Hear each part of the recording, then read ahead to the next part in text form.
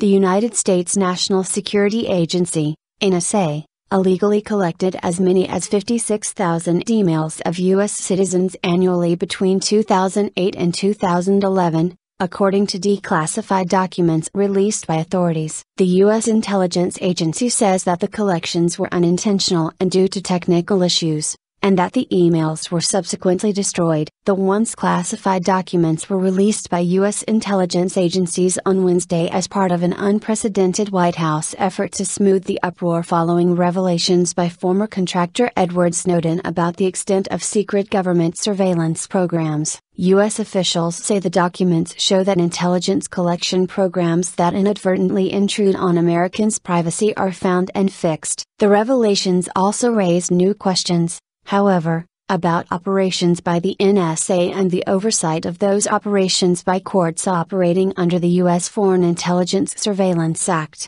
FISA. The court is troubled that the government's revelations regarding the NSA's acquisition of Internet transactions mark the third instance in less than 3 years in which the government has disclosed a substantial misrepresentation regarding the scope of a major collection program, Judge John Bates of the Surveillance Court wrote in one of the declassified documents. More specifically, Bates said in an October 2011 ruling that the court had concluded that the process that resulted in improper collections of the tens of thousands of emails was in some respects deficient on statutory and constitutional grounds. The newly declassified documents can be found on the website of the Director of U.S. National Intelligence, James Clapper. Clapper authorized the declassification, partly in response to a lawsuit filed by the Electronic Frontiers Foundation, an Internet civil liberties and rights group. Bundled data. The emails represent a small slice of the approximately 250 million email communications targeted for collection by the NSA every year. Under a separate program,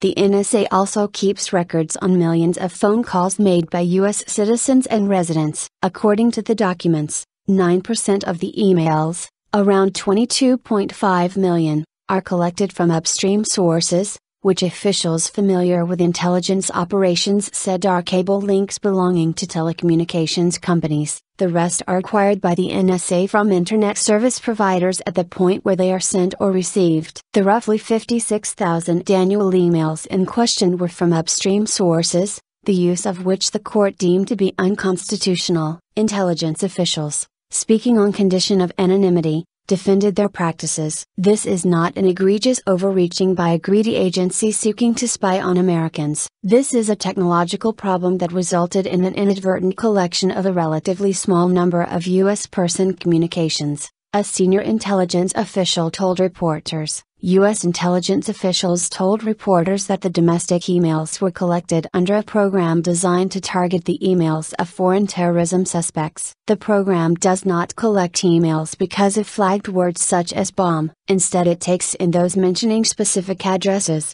or going to or from particular addresses, one official said. One way that emails of American citizens can get caught in the net is because the program captures the screenshot of the person's webmail account that shows a page of emails received or sent, rather than just the one targeted email, he said. Moreover, when collecting from upstream sources, data of a targeted person may be bundled by the Internet service provider with other users' data. For technological reasons, NSA was not capable, and still is not capable of breaking those down into their individual components, the official said. Officials said that the NSA had decided to purge the material after finding that it had been inadvertently collected. When you look at these documents taken as a whole, you'll get a sense for the really effective self-policing that goes on at NSA, an intelligence official said. Anytime you have a large technologically complex operation that involves thousands of people, there will mistakes,